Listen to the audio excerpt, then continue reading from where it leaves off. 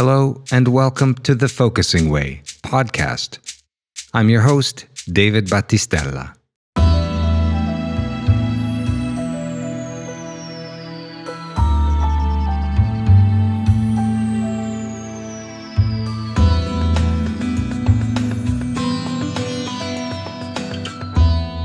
Today on the Focusing Way podcast, our guest is Barbara Dickinson. Barbara Dickinson finished a long career at the United States Federal Reserve in 2010 and now consults on strategic organizational improvement. She has earned, among other credentials, certification as a strengths performance coach from the Gallup organization. In 2006, she learned the practice called focusing, completing her certification as a focusing professional in 2009. And is now an enthusiastic learner and teacher of the many facets of focusing and the related practice, thinking at the edge. After volunteering her services to the Focusing Institute as a management consultant in 2011 and 2012, Barbara decided to share her expertise more widely as a strengths-oriented consultant interested in helping individuals and nonprofit organizations innovate, think, and work at their edge, improve emotional intelligence, and build better teams. She's especially interested in applying this interactive focusing method to help people form healthier relationships at all levels. Barbara lives in New Jersey with Holly, her Jack Russell Terrier.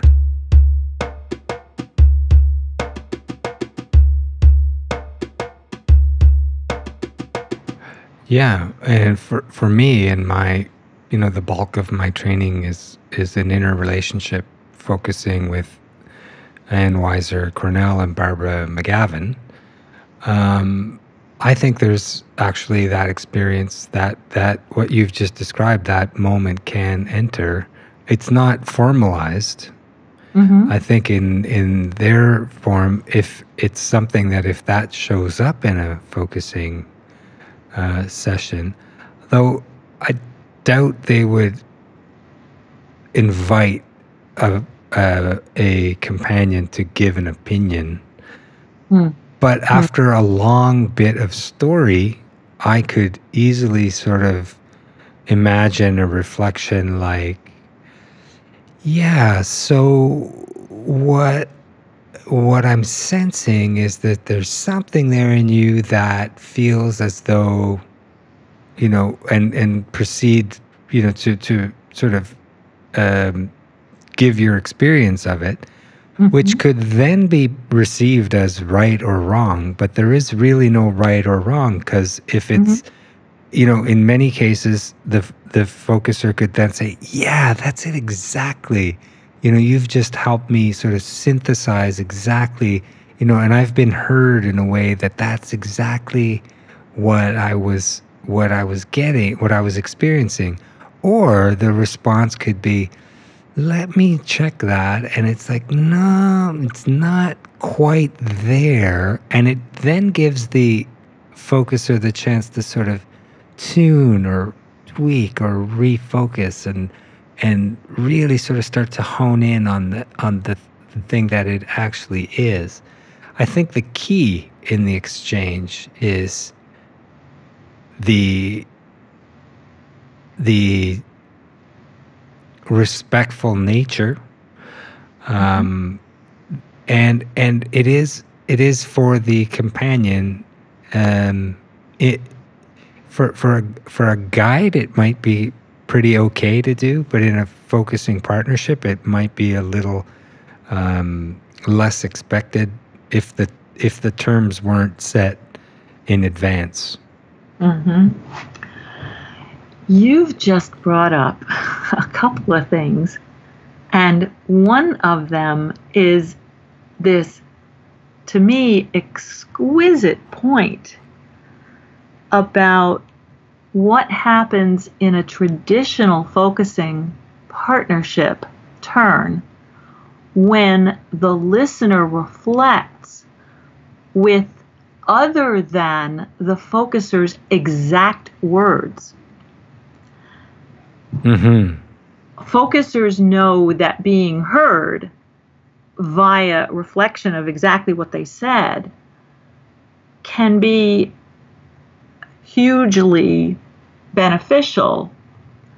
And then in my experience, some of my biggest breakthroughs in focusing have come when my partner, if you'll pardon the expression, got it wrong, used a different word. I'm being a little bit silly there, but because there's no right or wrong, as you've said. But my partner used different words than I used, and I hear something that just brings the whole thing to a new level that I hadn't contemplated could be there. In interactive focusing, of course that can happen. It can happen in any kind of focusing, but there's a really key difference. And it something in me was triggered about that, because earlier just now you used the word my opinion. And when I am expressing to my focuser, I'm the listener and I'm listening to the focuser, and I express this symbolic representation of what I captured as their essence, it really shouldn't have any of my experience in it, if at all possible. Now, humanly speaking, that's impossible. But the goal we strive to achieve is to capture the other person's essence, hold it inside, form a symbol, give that back without our opinions of it, without our experience blended into it, because that would be how it is for me when I hear what that person has to say. And that's not what we're going for in interactive focusing. I want to check with you. Did I make that difference clear? Yes, I think you did. Okay. Yeah.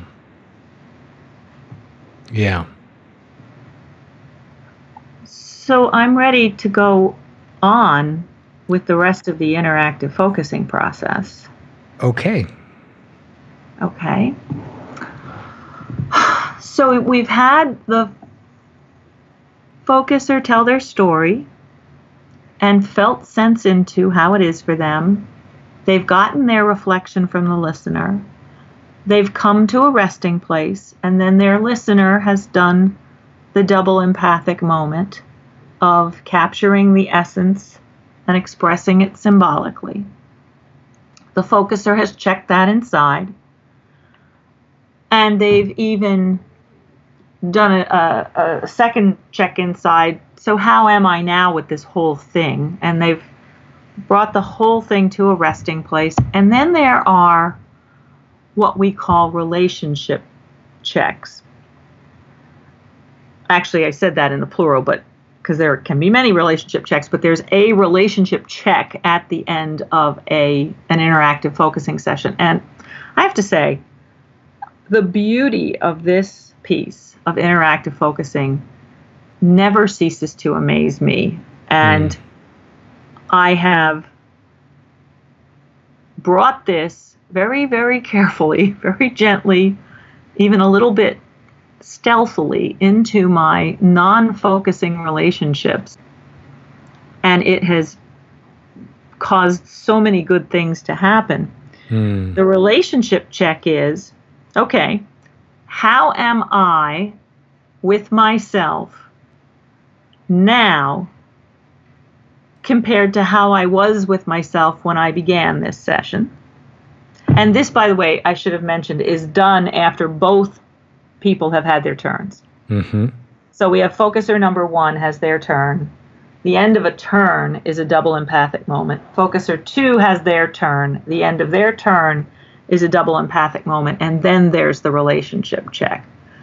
So in the relationship check, how am I with myself now compared to how I was at the beginning of this? And how am I with you, my partner, now compared to how I was with you at the beginning of this session?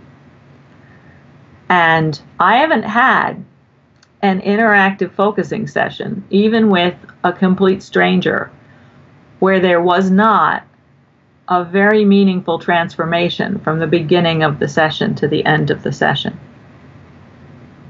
And at the same time, I haven't had a relationship check with a long-term partner that wasn't deeply meaningful from the beginning of the session to the end. You might think, geez, I've known this person for a couple of years. What could possibly be new and different from the beginning of this hour to the end of this hour? But the revelations that come and the support that comes in a focusing session, and I'm going to broaden this to say any focusing session, really, but especially in an interactive one, are so meaningful and so deep and so beneficial that taking that couple of minutes to say to yourself and to say out loud, you do say it out loud, how has this changed me, basically, towards myself and towards you, is just, it's magic. Yeah. I'm already experiencing that kind of shift in our conversation since we began speaking. And some of the thing that comes for me as you were saying that was this I guess the word honoring is going to be sort of a theme, but what's happening there as I'm experiencing it, as you describe it, for me, is this honoring the carrying forward nature of focusing. And that is to say, in this process that we began an hour ago, half an hour ago, however much time has passed, I am different. My essence, my life energy, as I carry forward from this moment now, as I can reflect on both, is changed. That's powerful.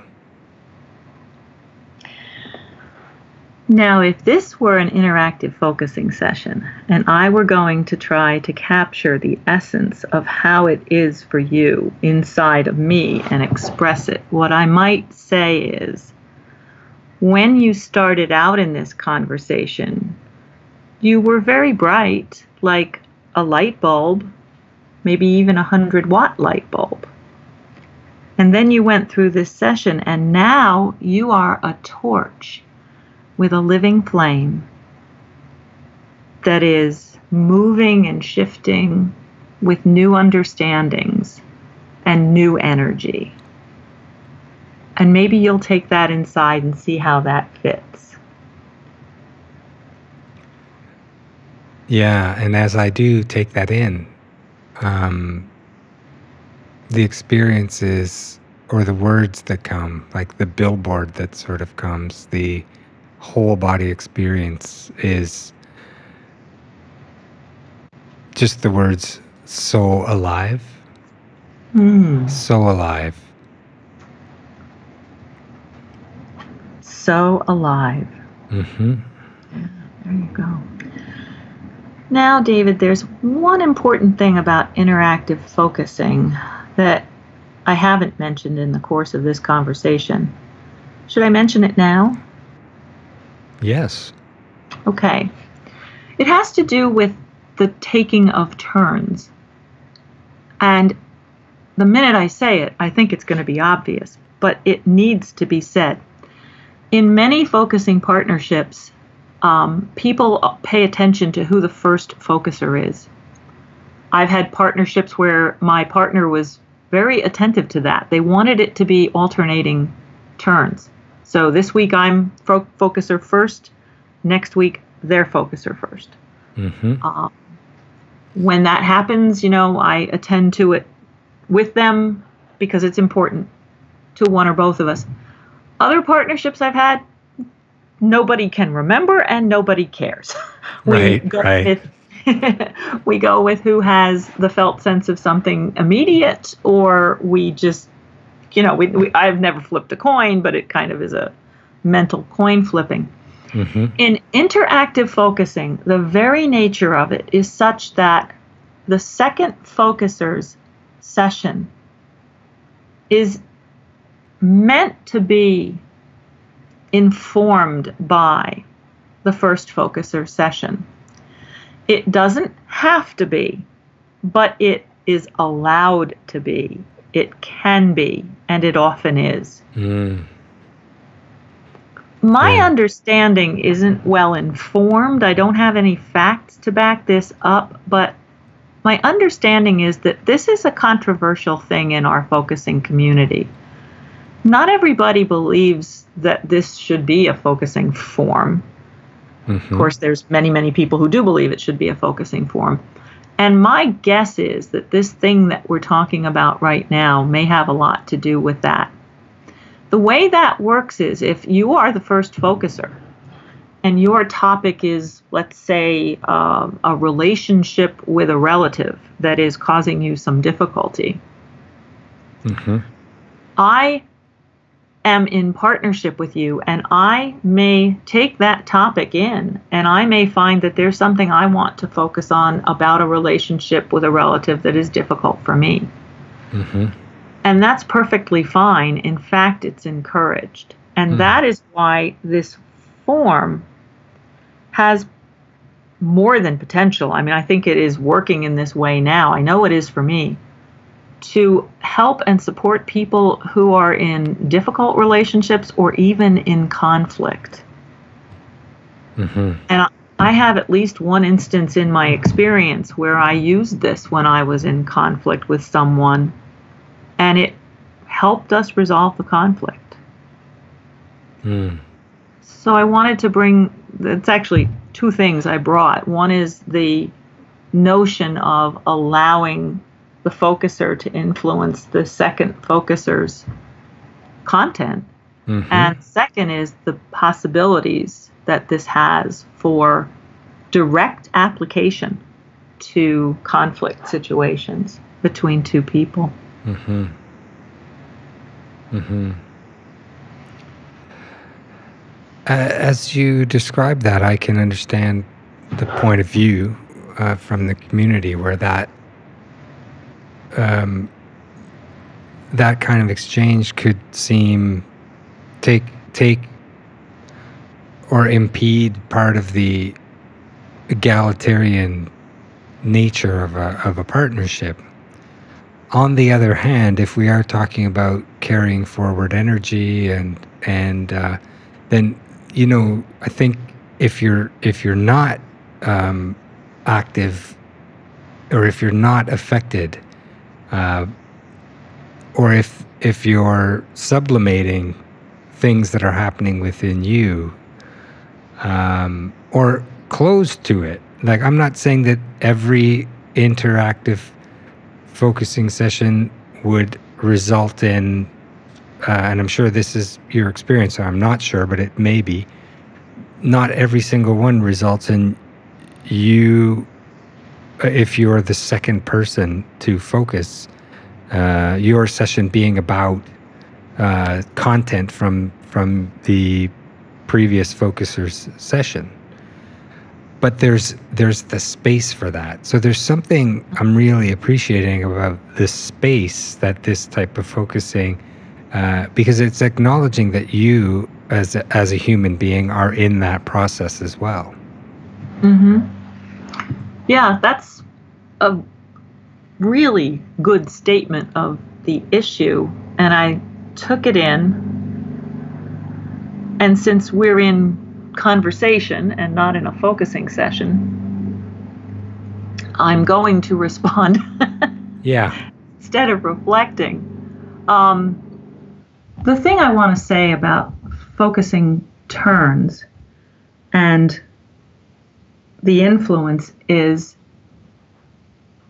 what I heard you say is that it's possible in a regular traditional focusing session for me, the listener, to be influenced strongly by what I hear from the focuser. And we have a careful way of handling that I could focus on that topic as long as I don't step on your content by doing it. I know that in my own practice, if that happens to me in a traditional focusing session, if they're talking about a hot button of mine and I decide I would like to focus on that, I will say to my partner before I start focusing, this is something that came up for me because of listening to you. If it's okay with you, I would like to use the general topic. Of course, I will respect and stay away from your content. And I've never had a partner turn me down on that. Mm-hmm. In an interactive session, I'm noticing something forming newly in me from this conversation, because we're not saying that you're forced to do that. I haven't encountered that in any of my learning or practicing of interactive focusing. It's not that you must take from what you heard from the first focuser. Most importantly, it's that you can, because that's how you're going to build a relationship.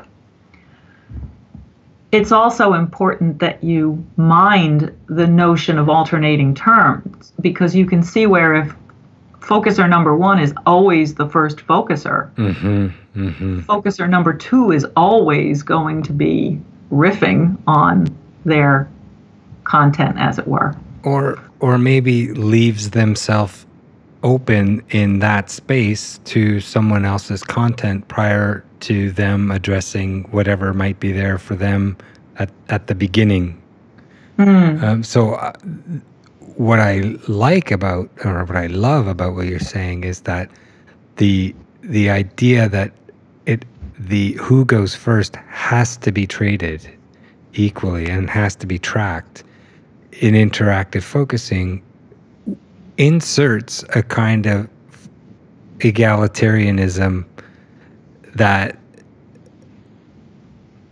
respects the process so much that it's acknowledging that something could come up for somebody during the listening, while they're listening, and that is not going to be imposed on them consistently, but that it's going to be a shared thing. So each, if you and I engage in that kind of partnership, we know that that if it's my turn to listen first, I might be affected. When it's your turn to listen first, you might be affected by my session. But when that's sort of laid out, then I don't see, I'm sure people listening might have a lot of different thoughts and opinions on this. But and I'd have to sit with it longer, but as I sense within me right now, that if that is laid out between you and I in our partnership, then and it's treated, respectfully and taught properly, then I don't see. I could see it as, in my own style of focusing, as something that could create large openings. Yes, that sounds right to me. That sounds true. In my experience, and my background not being therapy and not being some of the gentler professions, I come from the business world and a lot more black and white sort of thinking. There's always this risk of making it sound too much like a rule. I know that in my practice of interactive focusing, in my partnership, we don't actually write down who goes first each time. One of us does often write it down, but we don't always write it down. So there is room there. If one of us comes to the partnership session with something really urgent, really difficult, really important, in the sense of, one of us has had a relative die in the course of our partnership. Yeah. That person goes first. Sure. that person goes whenever they want to. That goes back to the thing about acknowledging that you're in front of a human being, and we're going to be at different situations all the time. So what it comes down to is you've always got that person in front of you, and obviously we're going to be at different moments in our life, and sometimes those moments are going to be more challenging. And part of the partnership is understanding that if I'm not having a particularly challenging day and my partner is facing a grief situation or family emergency, that, you know, we don't need to be so rigid that we have to stay inside the parameter of like, you know, well, it's my turn to go first. That's exactly right. It's interesting that you used the word rigid, because I'm thinking about, in my experience over 10 years learning and practicing focusing, I have encountered the right amount of rigidity, too much rigidity, the right amount of flexibility, and too much flexibility. So I think it's good to acknowledge here that these are things about which to be mindful. You really put it beautifully, to keep in front of me that this is a human being I'm exchanging with, a human being with all the same, you know, variety of stuff that I have, and egalitarianism, and underpinning all of that respect, that this is a sharing relationship, not any kind of one-way street in either direction. That brings up for me this kind of, for me, it's the ultimate application of interactive focusing, but even that's not quite the right word. In my lifetime, conflict in relationship has been the most challenging and the most unsuccessful area I have in human interaction. And I mentioned earlier, I had this opportunity to apply a slight variation of interactive focusing that brings into crystal clarity what we're talking about, where each person in the variation on interactive focusing was only allowed, by mutual decision, one sentence in their turn. Wow. We did that because to have to listen for either one of us to a 15-minute turn from one or the other of the aggrieved parties was too much accusation and anger, finger pointing, blaming, drama, call it anything you want, than either of us could stand. And so we agreed to try this form, and it worked. A conflict that had shut the relationship down was eventually resolved to where we had a much better understanding of each other's essence, if you will.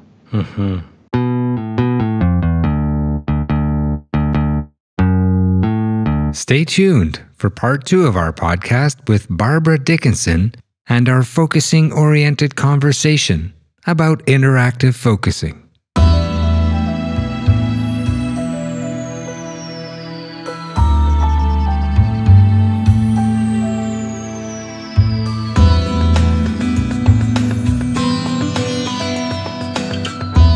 You've been listening to The Focusing Way podcast, available on iTunes and Stitcher.